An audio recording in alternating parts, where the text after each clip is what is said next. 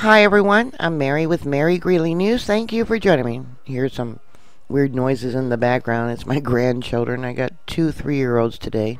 They're cousins, best friends. One's a boy and one's a girl, and the boy, of course, has got to show off for the girl. Anyways, they're arguing over the tablet. The Schumann Resonance is real low today, showing that the Earth's magnetic field is low. Seems to be an increase in earthquakes today. Ridgecrest, coastal volcanic area is having an earthquake swarm. As I was putting this together, looking up information, it kept climbing. 39 earthquakes today. There was a magnitude 3.6 earthquake there, 14 kilometers northeast of Ridgecrest. This earthquake was 2.7 miles. They measure it from sea level, so that was a very shallow earthquake, a magnitude 3.6 again. And another 3.6 today, 15 kilometers east-northeast of Ridgecrest. That one was about 5.6 miles in depth. I've talked about the Earth's magnetic field, and as we get closer to a magnetic reversal, north and south will reverse, and it's not going to happen overnight.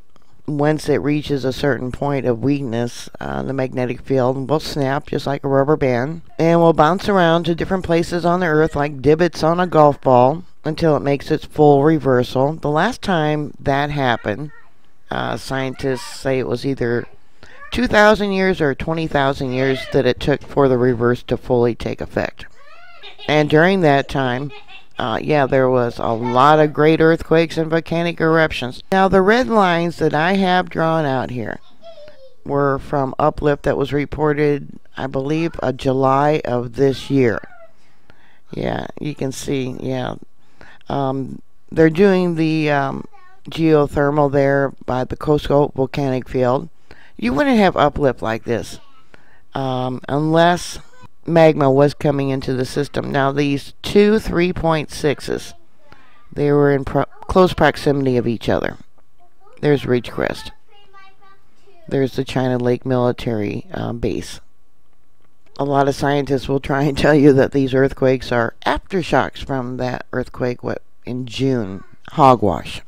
Now it's up to 40 earthquakes in the last 24 hours. The last one being a 2.3 again by Ridgecrest.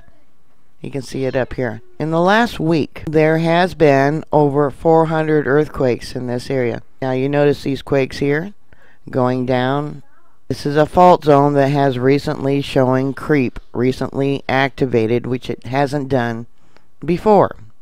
There we got Bakersfield over there.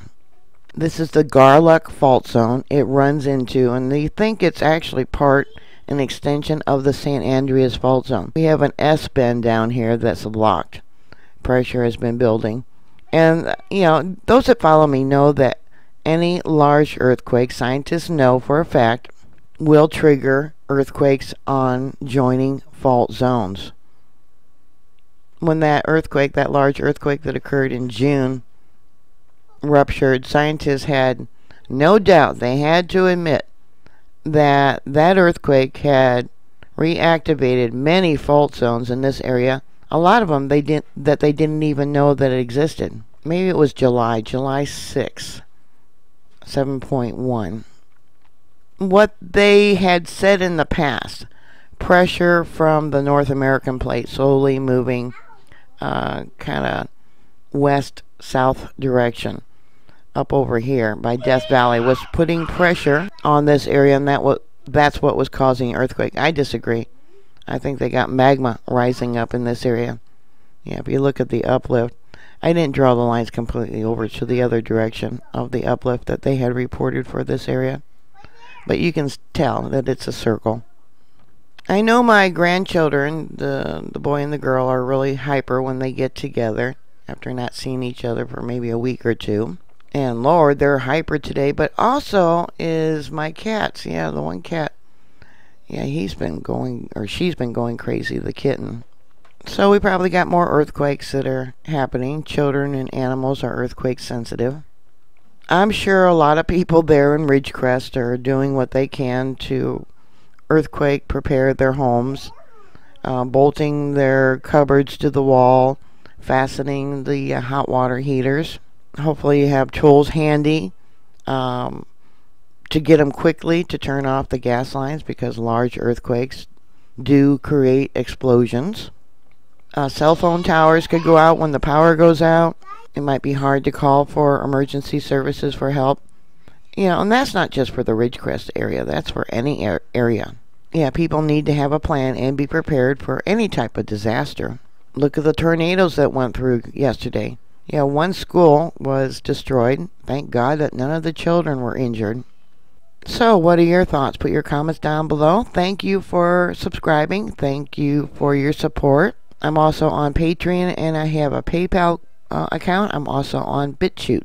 But BitChute only allows me to upload 3 videos a day. But a good way is to subscribe to my Patreon account. And you can see all the recent videos on there too. I hope everyone has a very Merry Christmas and a very Happy New Year. I think we're going to see more of the same next year in 2020. I think we're going to see an increase in these earthquakes and volcanic activity. Please be prepared. Do what you can. Every little bit helps. Please stay safe. God bless you. And I'll talk to you later. God bless you. Bye.